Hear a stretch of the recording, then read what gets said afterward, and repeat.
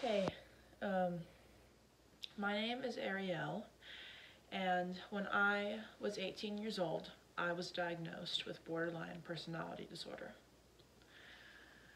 Now, I am not a doctor. This is just my personal experience with the disorder and what I have gathered from different sources of information that are related to my symptoms.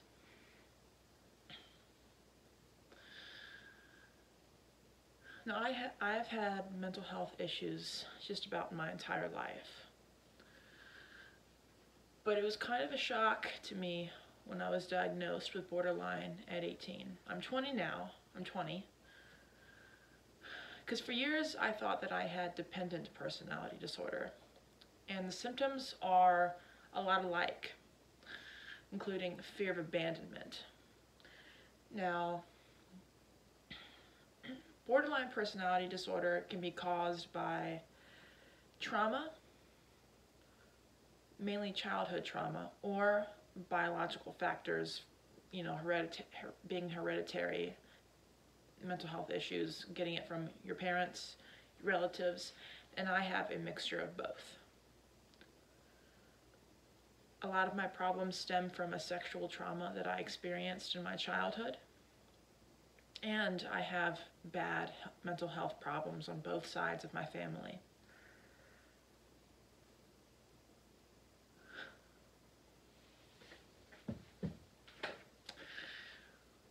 Borderline personality disorder, any mental health problem, any mental health disorder is a living nightmare to deal with, and specifically borderline personality disorder.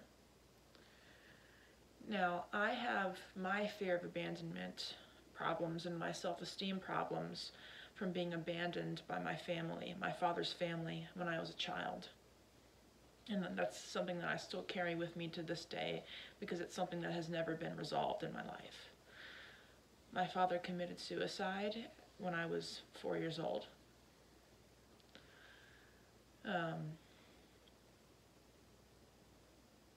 That has probably also contributed to my fear of abandonment and my low self-esteem problems. I've told myself, if I'm not good enough for my father's family, then if I'm not good enough for my own family, then who will I ever be good enough for, A big symptom of borderline personality disorder is black and white thinking. We only see things in black and white.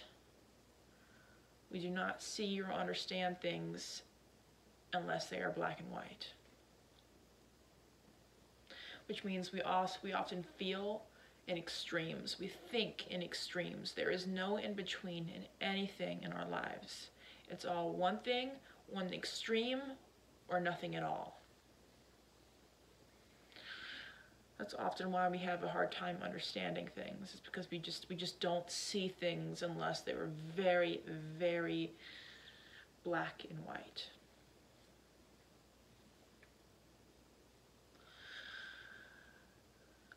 Healthy relationships for us are incredibly difficult because we come from such a state of lack and trauma that when we finally get someone that means something to us, we latch on like a grappling hook. There is no other reason for me to be living in this world other than this person. And that creates resistance between us and the person that we are hooked onto. Some people with borderline personality disorder or BPD have problems staying committed to one person.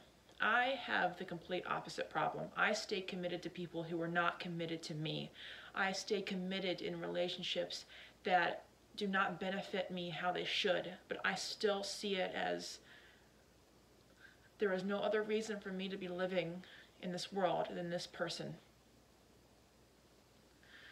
Borderline personality disorder comes with extreme mood swings, just constant anger, being triggered by the most tiniest little things, constant unstable self-image, a constant feeling of just emptiness.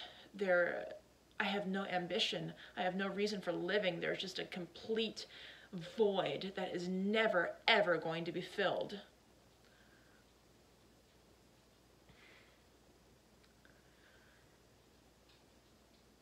And it's incredibly difficult to be treated with medication because there are so many symptoms. I have never to this day found a medication that has ever been able to help me or work for me.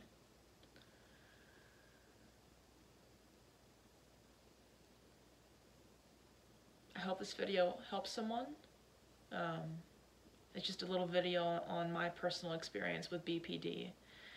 And I'm sure there's a lot more that I haven't touched on in this video, and let me know if you would like more videos on this serious topic and this horrendous lifelong mental disorder. All right, I'll see you later. Bye. Thanks.